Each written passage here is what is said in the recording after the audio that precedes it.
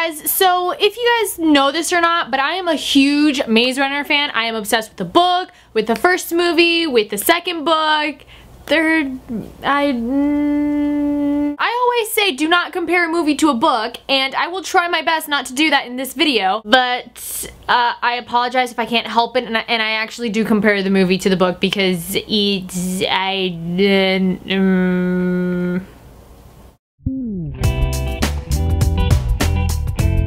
Basically, the Scorch Trials is a continuation of the Maze Runner. If you have not seen the first movie, you will be completely lost in the second movie. For the most part, if you have not read the books, you are already lost as is. So, yeah.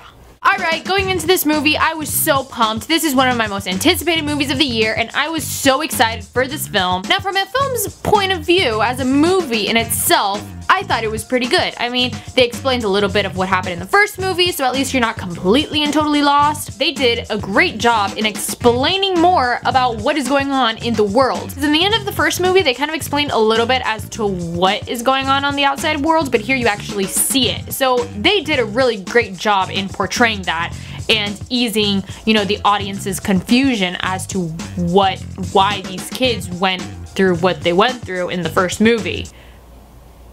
This movie looks more like a zombie apocalypse than a Scorch trial, per se. Like, it doesn't look like a test. It just looks like they're surviving. Alright, as far as the acting goes, Dylan O'Brien, once again, he takes the lead in this movie. He is great. Kaya, we really do not like your character in the end of this movie. Brenda, she was so bad A. I loved her character. Newt, you guys may or may not know this, but Newt is my favorite in the books. In the movie, he has my heart. I love Newt. Newt is my bae. Mino and Fry Pan. I don't know about you guys, but I'm really sad that now it's down to like 3 Gladers. I mean, in the first movie, it was like 50 or something, and now there's only like 4 left or 2. It's just, oh gosh, it's sad. There was a lot of zombies. The zombies were freaky as scary as heck. They were scary. I will admit that. They scared the living daylights out of me. They did. Now, another thing, I wanted to see more of, you know, the other 2 girls from Eris's maze as well. Also, I love Eris. He's adorable. Oh my goodness. I just want him to be protected at all times. He's just so cute. I just hit my camera. I'm sorry.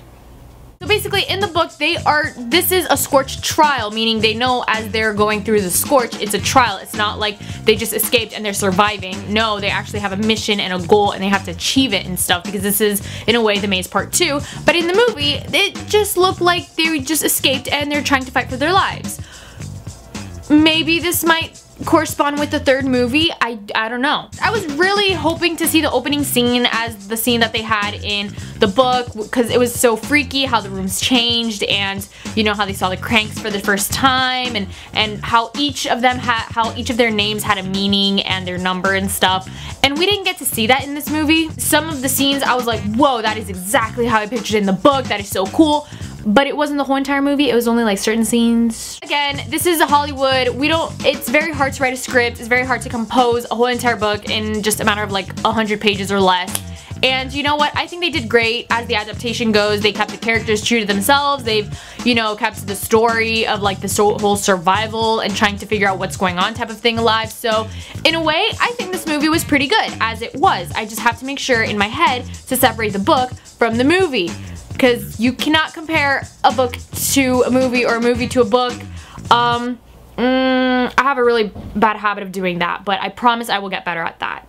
Alright guys, so if you are new to my channel, if you just so happen to stumble upon this video, make sure to subscribe for weekly videos, because I do post weekly videos.